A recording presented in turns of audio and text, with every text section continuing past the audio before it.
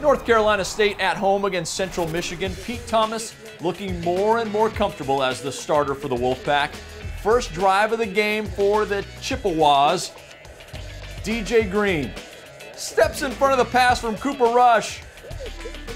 And that's a pick six, 37 yards for the touchdown. NC State takes the 7-0 lead.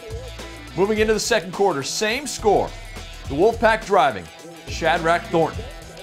Barely a hand on him, 29 yards for the touchdown. Shadrack scores, Meshach and Abednego impressed. 14-0 Wolfpack. Second quarter now. Look at the true freshman, Matt Days. Comes around on the sweep, 42 yards for the touchdown, 21-0. The Chippewas on the ensuing drive, the punt. Rashard Smith takes it at his 33, hesitates, gets outside, wait for the block, right there, and then back through the middle of the field, gone. 67-yard punt return for the touchdown, and the fans at Carter Finley are loving it. A little more than 4 minutes left in the half. Pete Thomas, deep down the sideline to Bryan Underwood for 39 yards. I could put it on the Underwoods, Bill. First and goal at the 8. Next play, Pete Thomas.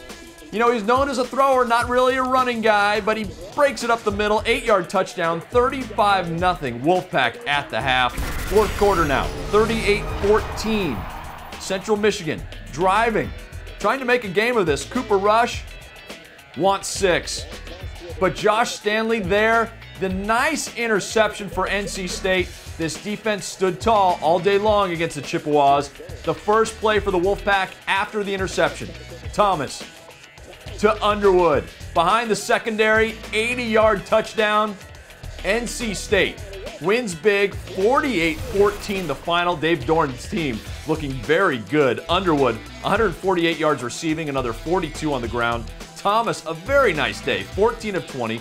244 yards passing, outgaining Central Michigan 483 to 259. Up next for the Wolfpack, at Wake Forest.